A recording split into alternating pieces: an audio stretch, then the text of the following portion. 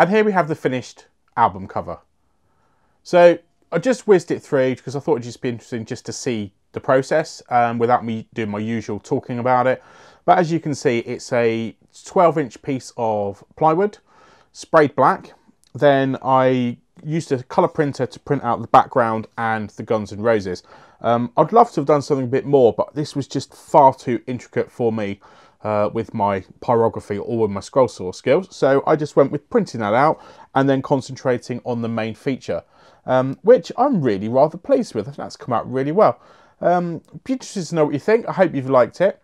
Now, if you'd like to win this, because that's part of this collaboration, is we're all going to give away these album art covers. If you'd like to win this, all you have to do is put in the comments below, I love rock. That's it. I love rock. And what I will do is in a week or two, I will pick a winner and that person will be sent this. So that's it. Thanks for watching. I hope you've enjoyed it. See you soon.